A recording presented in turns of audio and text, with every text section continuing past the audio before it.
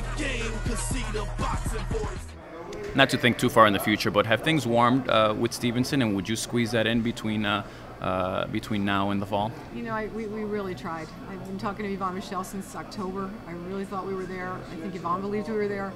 He had one more step. He had to take it back to his fighter and Al Heyman. And the first condition that I made when we started our talks was Sergey has a contract with HBO. We have a relationship with HBO. The fight will be on HBO or HBO pay-per-view. If there's any idea that you're going to bring another entity into this, just tell me now and we won't have the conversations.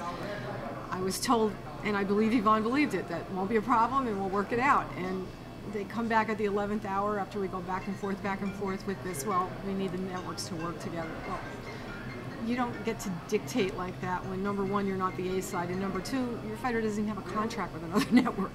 Hasn't been on that other network since 2014. So that's the same thing as saying I don't want the fight. So sadly, yesterday they passed on the fight, and Sergey's got plans for the end of the year. Our plan B was to go to Russia in June.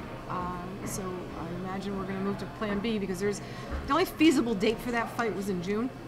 For Kovalev and Stevenson was in June. We're going to lose that date now to another fighter. So we have plans in place for November with Ward.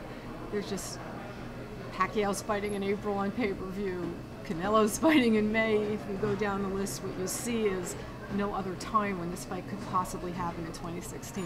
They knew that going in. They knew that in October. The Ward fight was essentially done in October when we started talking. It wasn't signed yet, but it was done.